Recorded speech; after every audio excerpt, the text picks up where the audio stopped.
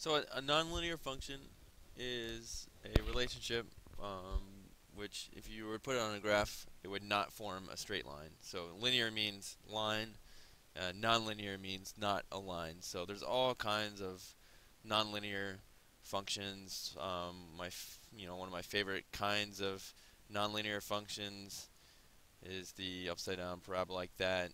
We do those for projectile motion, and you shoot a rocket in the air, and you plot its height versus time. It would look like that. That gets kind of fun. Something wavy like that. Or speaking of which, you'll like something like that. They're all functions, but they're not linear. They're not a straight line. They don't look like. Um, that's a linear function right there. I'm gonna put it in a different color. Anything that's not a perfect straight line like that would be considered a non-linear function.